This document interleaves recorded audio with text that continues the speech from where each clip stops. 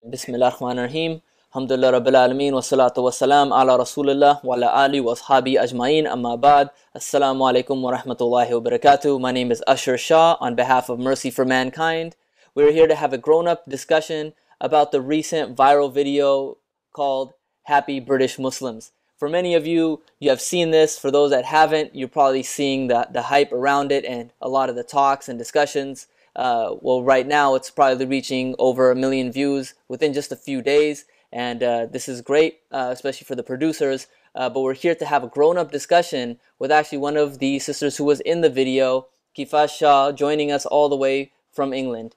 Assalamu alaikum, sister. Very glad that you were able to join us for this interview because there's a lot of talk, and why not go back to the source, yourself and the producers, to ask them some questions about the intentions of this, and then the reaction that is coming from it as well. To start, I mean, how were you approached with this? I mean, did somebody come to you and talk to you about being in this video? Did they give you a background? Tell me about it briefly. So the team behind the whole project is anonymous. So what we all received was an anonymous email from the honesty policy, and we were asked about a month ago. I was asked to join the project, and it was just really simple about whether or not we wanted to redo Pharrell's video and a Muslim version of it in England, and I was very excited about it, so I joined.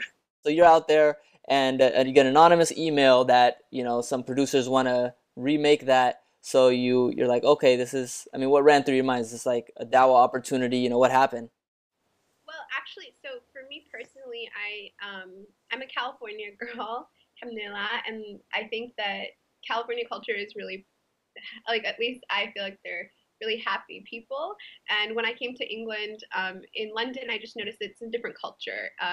Usually you'll walk by so many people, and you'll walk by at least one Muslim in every 8 people is like the statistic these days, how many Muslims are in London, and they're not really smiling. It's not because they're not happy, it's just because that's the culture, right?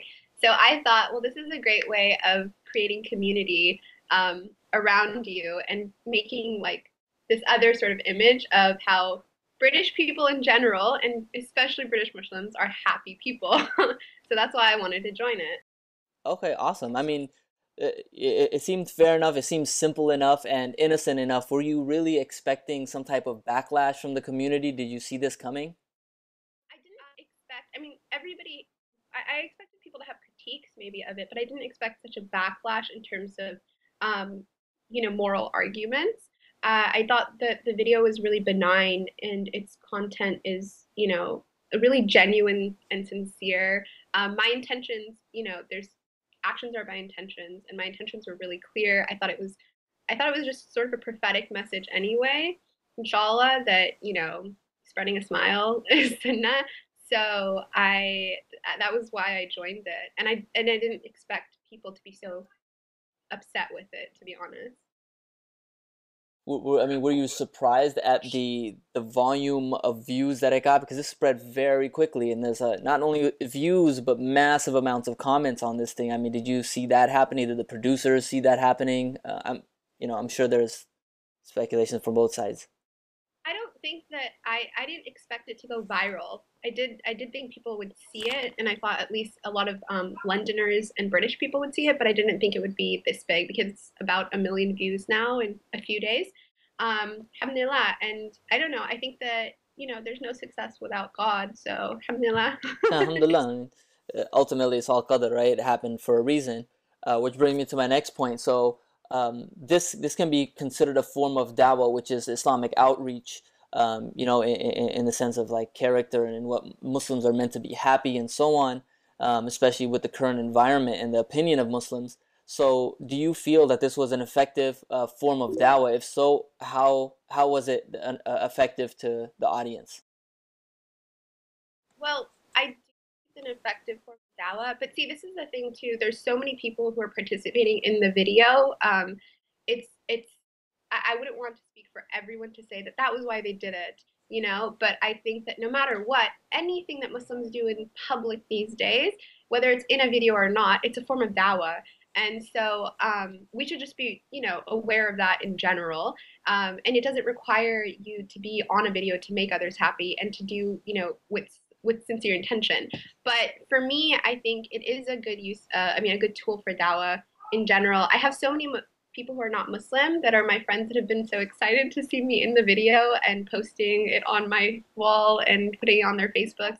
And they're not people who are Muslim, but are very happy for our community in a sense. They're in solidarity with how we're happy. And I've heard a lot of things, in terms of different discourse that emerges, not just in terms of whether it's halal or not, but also in terms of, the politics behind it. And I think, that those types of critiques, I actually didn't anticipate that, but I do appreciate that people who are not usually engaging with the Muslim community, even if it's Muslims themselves, are benefiting from it, right? And so when we talk about dawah, it's not simply about who we're reaching out to outside of our community, but also within our own community, the people who feel isolated from it, right? And so Right. I have a lot of friends who also aren't necessarily the ones who like regularly go to the masjid that are so happy to see this video and feel sort of a part of it now. And that's the beauty of it. So the question is, right, so you mentioned, for example, everything is dawah. So some people are making the argument that, for example, it's very questionable to have, music or, women or even men for that matter, dancing very publicly. And that was the method that was used in it, so they're saying that, the ends don't justify the means. A lot of people were reached. Was this the proper way to do it? I mean, what is your response to these type of comments? I mean, I respect their opinions. Everybody has the right to their opinion. I think in terms of like when we talk about Sharia and like the jurisprudence aspect of it, I mean, I leave that to the fuqaha. I don't really know that much about the rulings on these things. I mean, as far as I know, my part in it, inshallah, it wasn't wrong. But I didn't see anything wrong with the video overall, to be honest. I think it's got a lot of families in it. It's got couples in it. It's just got young children, all ages. It really shows like the diversity in the community here. And I think that when people have issues with it, that's totally their right. But I just sort of, you take the good and you leave the rest, usually. Right. So, I mean, do you feel that there's validity behind these comments? Because, I mean, they're obviously, I mean, even though that sometimes it's not the best form, but like you have normal people coming out and giving hadith and Quranic ayahs, for example, mostly hadith that support their argument in this. Um, I mean, like, how do you counter that when somebody's like kind of throwing a hadith at you that, hey, this is why we feel this is wrong? Well, yeah, I mean, is Facebook necessarily the best forum to use when you're trying to seek Islamic knowledge? Probably not. And also, there's probably a better way, and there's etiquette that you use when you do have grievances with something. And I don't think that that's really being displayed. And at the end of the day, when you think about it, the whole if you read what the honesty policy, the group that put out the video, has written about their intentions, I think it's kind of clear that they're trying to take it back to the basics, right? And so if we as a community don't even know how to deal with each other and to speak to each other, then what are we really doing and what do we really know? So you can talk to me about all of the hadith that you want to, but are you engaging with me in a prophetic manner in the first place? That you make a very good point, because maybe the facts that they're presenting are very valid, because in fact they're quoting scholars and major people of wealth, have a wealth of knowledge when it comes to this. However, sometimes the etiquette lacks, so therefore the you know the message is lost in the medium. So that brings to the next point. I mean, is it the method in which they're delivering it which is wrong, or is it the actual arguments that they're making? I don't really know if I can say like anyone. I mean, I don't want to sit here and say who's wrong and who's right. But what I do want to say is that isn't it a beautiful thing that all of us seem to have so much to learn from each other, right? And if that's what this video is bringing, is some sort of a dialogue, some sort of a conversation, and particularly amongst our own community, then I think, alhamdulillah, at least it's starting a conversation. And I always think, if we can start I mean, to be honest, like let's be real. Some of the stuff that's been happening, like the halal version that you see that came out, it was mostly just like the omission of women, and then it was considered halal. Do I agree with that? I don't agree with that. Do I, however, really think that, yeah, I'm really concerned about whether there is something wrong or not? I would like to know that, because if I was ever doing something wrong and I was in my faith, I would definitely want to know. But again, I just think the manner in which people are being approached is not really the best. And As far as who's wrong and who's right, I don't think I'm the one to be able to say that. But I think that the video is out of like a pure intention and a really beautiful endeavor. I do, and I think 100% it's a good video. Yeah, well, I mean, the production value was definitely very high, and there's definitely arguments on both sides, and the whole purpose of what we're doing here is to show that there is a way to dialogue on this topic, even if, in the end we look back and we say, wow, you know what, there were some backdrops, or the other side says, maybe we were a little bit pushy. At least the dialogue was begun, and it was had in a healthy manner, because the sad thing, to bring to light, is the fact that we would spend so long arguing when we could be spending that time working together on a common good, like you mentioned, to address the concerns of the youth.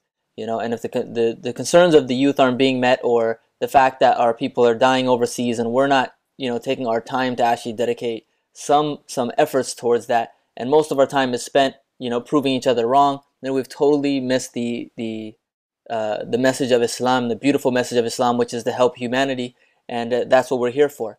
So I want to thank you again. If there's any last words you'd like to leave for our audience, I'd love to hear them.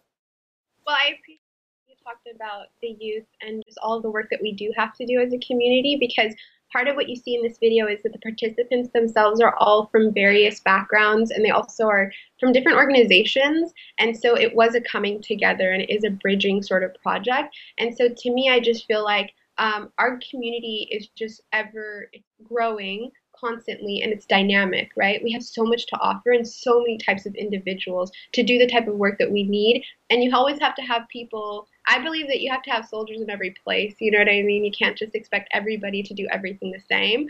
And so for me, I just think this video is a reflection of how much potential we have as a people.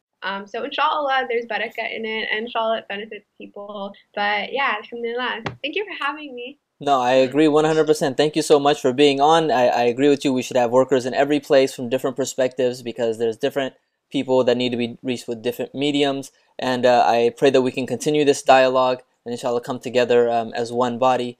Jazakallah khair. Thank you everybody for listening. Assalamu alaikum wa rahmatullahi wa barakatuh.